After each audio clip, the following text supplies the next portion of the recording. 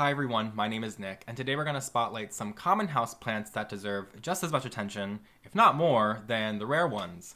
I'm well aware that uncommon, hard to find, rare houseplants are all of the rage right now amongst houseplant enthusiasts, and I'm just here to remind you about the common, standard ones because they're absolutely incredible, and they're common for a really good reason.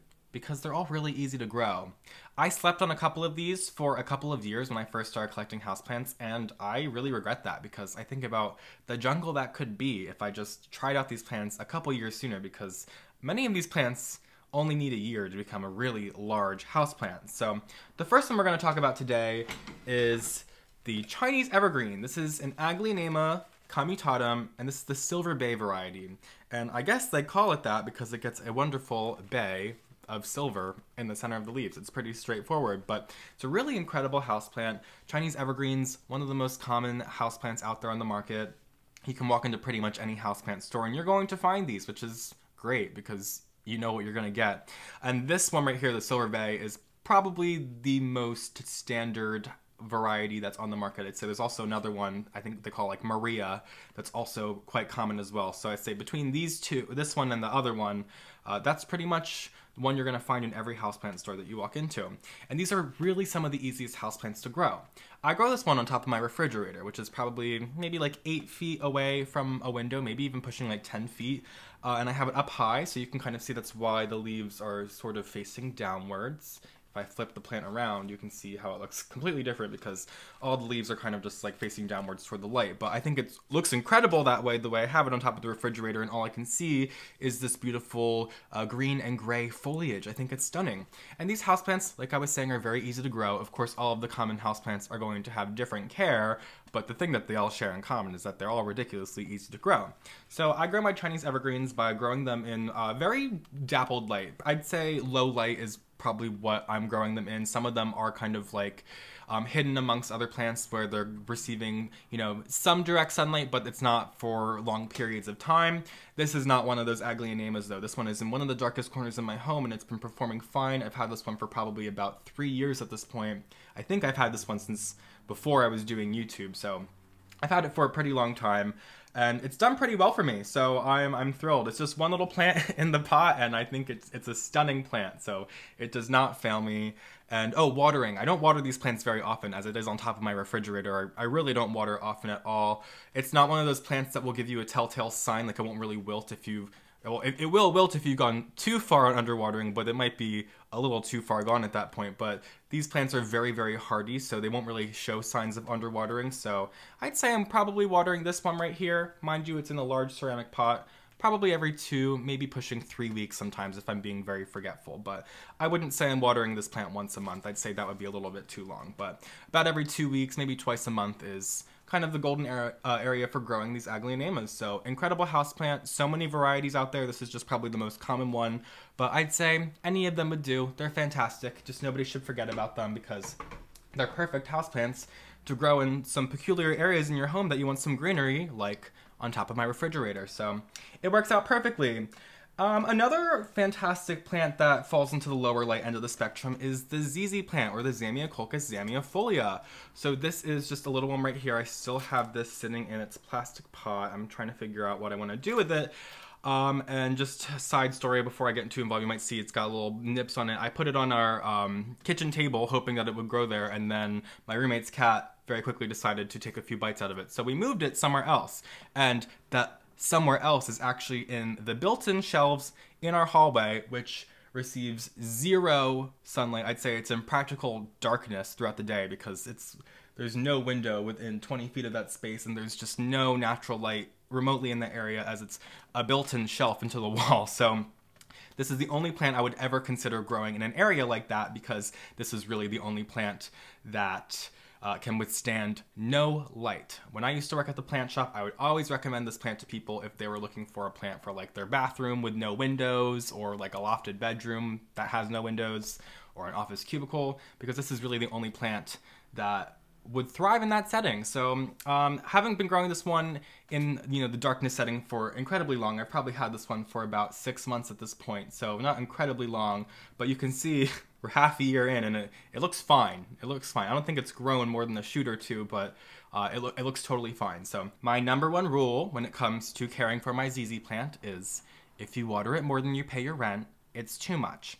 Now, this one in this little 4-inch pot, if I was growing this in a like medium to bright light setting, of course I'd have to water it more than once a month. I'd have to water it probably every 2 weeks, if not once a week. But in the settings that I'm typically growing the ZZ plants in my home, which there's another one on top of my refrigerator, there's one on another shelf that receives no natural light at all, and this one here, I am not watering any of these more than once a month. In fact, I don't ever think about watering them. I just kind of wait till they tell me. Their telltale sign is if you look at some of the thickest bulb things, not bulb, but you know, the stalks are kind of bulbous at the bottom. And if you start to look at those and you see them start to get kind of wrinkly, you know it's been probably a little bit too long and you need to consider watering it. So admittedly, that's how I know when to water my ZZ plants. I let them tell me. Now, could I be a little bit more of a helicopter parent with them? Yes, I could, but this is one plant where you really don't need to be. And I do not see anybody really killing these from underwatering. I'd say the only way you're going to kill these is from overwatering. So a really excellent houseplant for any space in your home, but perfect for those low light spaces that you really would like to grow a houseplant in. And if any other plant really is impractical, or if you've been trying to grow other plants in a space and it's just not working out because they all seem to be dying because of lack of light, try a ZZ plant. If a plastic plant's not going to work for you, go for a ZZ plant. So this is exactly what you're looking for. So really great houseplant. Once again, one that nobody should be sleeping on, and I should get a couple more of these to have around my home because I can green up a couple more spaces that have absolutely no sunlight. Let's talk about this one next. This is a super common houseplant. I mean, all of these are, because that's what this video is about, but this is a golden pothos. This is like really one of the top 5 most common houseplants out there, and everybody should have this. And this is one of those houseplants that I personally slept on for a couple of years. I feel like I used to see these in the houseplant store and I was like, oh, I always see those on TV. Like, I don't want one of those. Like, that's just so basic. If that's what they're using on all the television sets, forget about it. Now, of course, they use them for good reason because nobody's caring for these plants on television sets. Unrelated. But I just saw this plant and was just at first like, not my thing. I don't care for it. It wasn't until I started growing them in my home where I fell in love with them. In fact, I don't think I ever even got one until I think I was at like a greenhouse sale many, many years ago, and I think I got one dirt cheap that already had some vines to it, and that was the one. I think it cost me like $1, and it took that to get me to buy this plant, and that is so horrible. Like, I wish that I tried this plant out sooner than that, because pothos is one of my favorite houseplants. There's so many types of pothos and many other plants that are very closely related and have the similar appearance. And these are the ones that are going to turn your home into a jungle. If you are looking to have that urban jungle, jungalo vibe, this is the plant you want. This is going to turn your home into that indoor jungle that we are all striving to have. Of course, this one here is a little small. I actually grabbed this one because it's the smallest pothos I have in my home. All the other ones I have are either like 10 feet long or growing up a trellis attached to the wall. So this is really the only one that's mobile, but I give this one another year or so, and if I increase the light, because this is growing in rather low light, this plant can really grow, I'd say up to 1 foot a month, if not longer than that, during the growing season. So you get one of these, you have it for a year, and you might be shocked at the incredibly long trailing houseplant that you have in a short amount of time. These are super easy to grow. They can really grow in any light setting. Like I was saying, this one's in lower light, so it's growing slower than if I had it in brighter light, it would grow faster. Of course, the more light you give a plant, the more often you're going to water it. The less light you give a plant, the less often you're going to have to water it. And these have a great telltale sign when to water them, because their leaves are not the thickest. You know, they're not holding onto so much moisture that when they do lose enough moisture in the pot, the plant will start to wilt.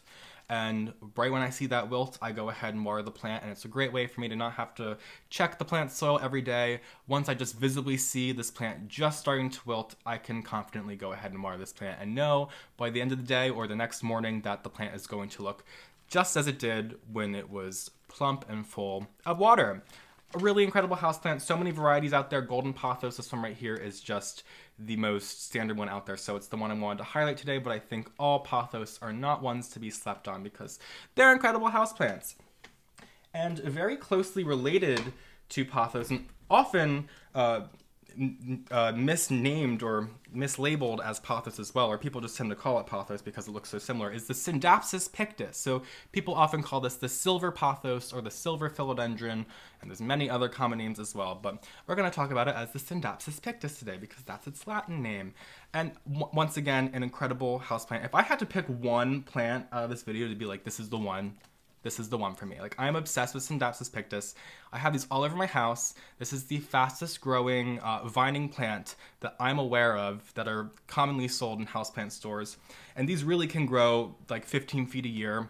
I have one that is kind of hanging back here. It doesn't have much foliage right here, but this vine is, oh shoot, it's probably like 30 feet long. It's so long. It goes all the way around the room, and I'm gonna have to get up there and hang these up because yeah, they're kind of starting to get in my way, aren't they? But this one is no exception. This one is probably about 8 feet long here, and I've only had this one for maybe a year and a half. Mind you, it's not in prime growing conditions. If you do hang these like right in a window, it's gonna grow much more than that. But this one's up high on a shelf and just giving me kind of that cascading vibe that I'm looking for, giving my home that jungalow vibe.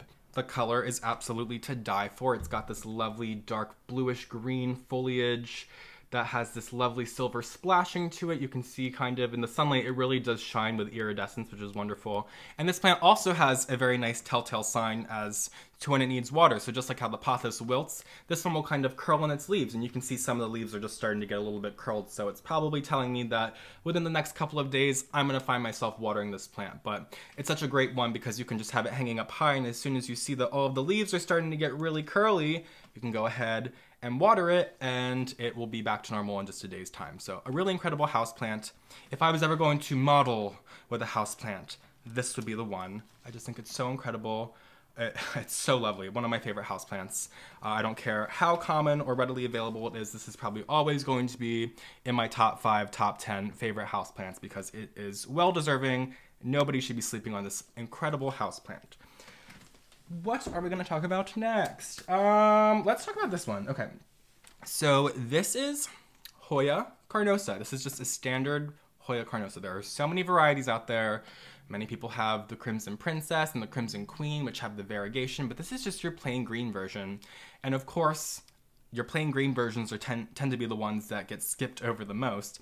But I think that Hoya carnosa is so incredible. Whenever I see a nice full plant of just plain green Hoya carnosa, I am just like, ow, like that is hot, and I am just into it. So I love anything with like the little silver splashings, just like the Scindapsus pictus. This Hoya does have very similar splashing to the leaves. Of course, very different in the same way, but similar in the fact that it's kind of like this just little spots of like shiny silver. It's so wonderful.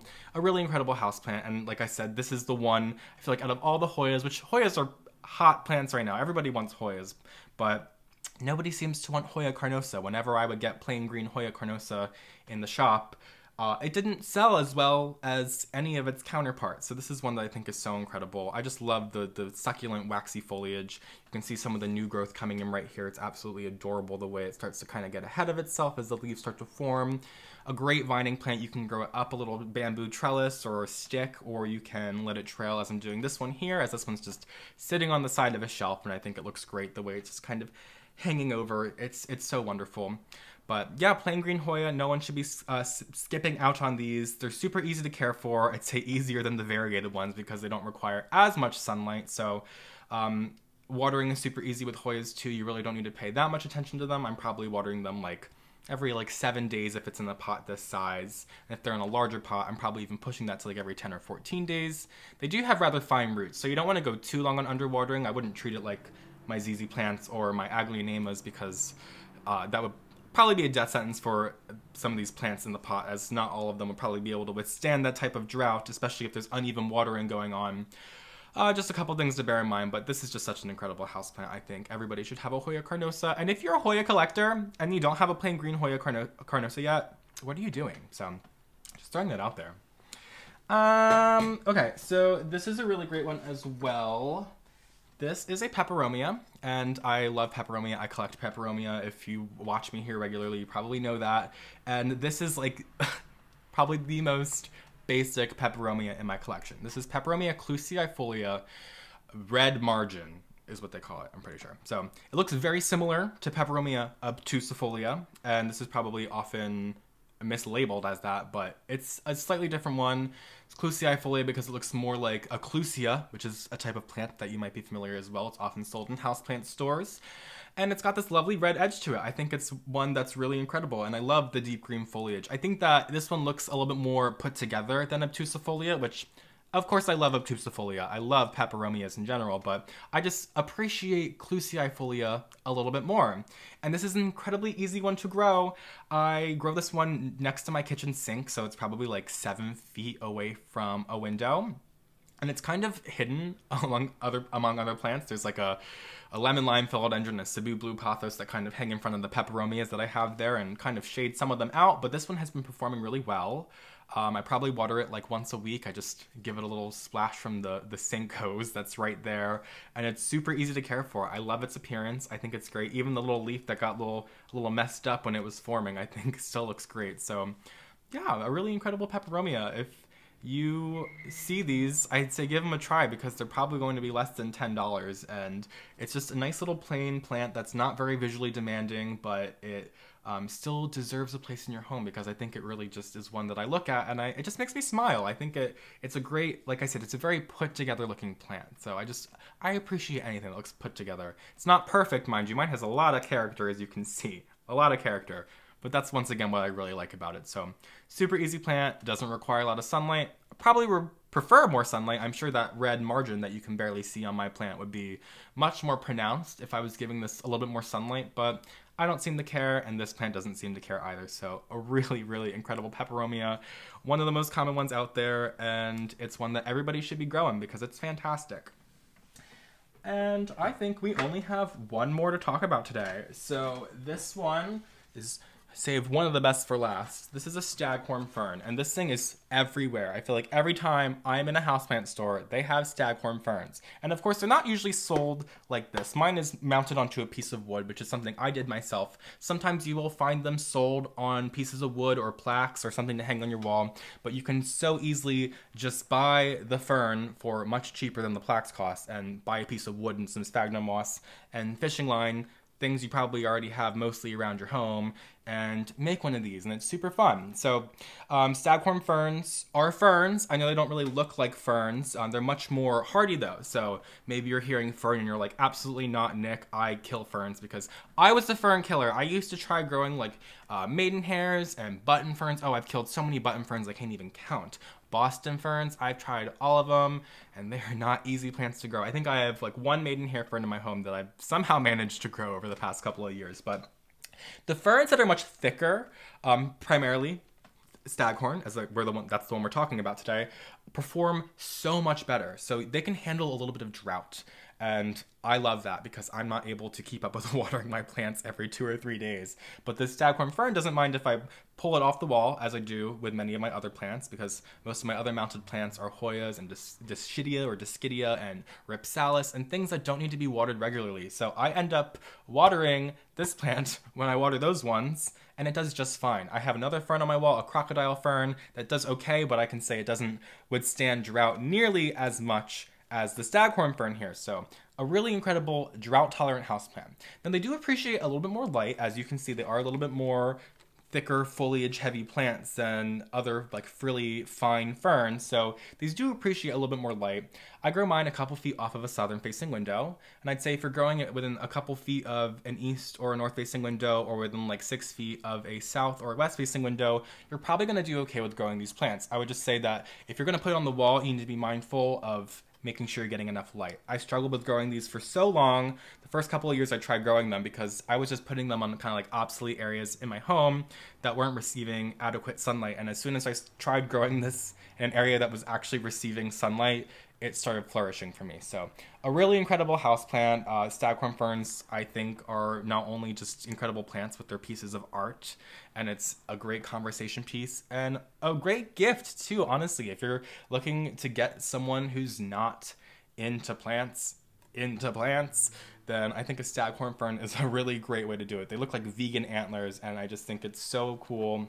Such a great way to display plants in your home, and it saves on surface space too. So I absolutely love it. And I don't think I talked too much about how I water these. I really just take them off the wall and run them underwater in the sink. I make sure that the moss gets all wet. You can even wet the leaves if you'd like. I don't care too much about wetting the wood, you know, because it's going on my wall, but I will just make sure that I really soak the moss, and that's really it. You don't have to dunk it or anything. I really just spray it. It's fine. I wouldn't just use a spray bottle though and spray it on the wall though. That's not going to wet it enough. You would have to pull it off the wall and really make sure that you're soaking the moss. So just something to bear in mind there. But I have to talk about Staghorn ferns today because it's such an incredible houseplant. And like I said, I walk into every plant shop and they have these, whether they're in a pot, like a 4-inch plastic pot like I'd purchased this one, or already mounted for you, as you can see, like on the wood here. So Staghorn ferns are great. If you're a fern killer like I used to be, try a Staghorn fern. You will not be disappointed. So that's going to do it for today's video. Common houseplants that deserve just as much attention, if not more, than the rare ones. And you can see these are a lot of incredible houseplants. And I would say that these, seven houseplants? 7 houseplants everybody should have in their home. And if you're into just regular plants, or even if you're like a hardcore rare plant collector, you should have these. I guarantee you will not be upset with them. So thank you guys so much for watching this video.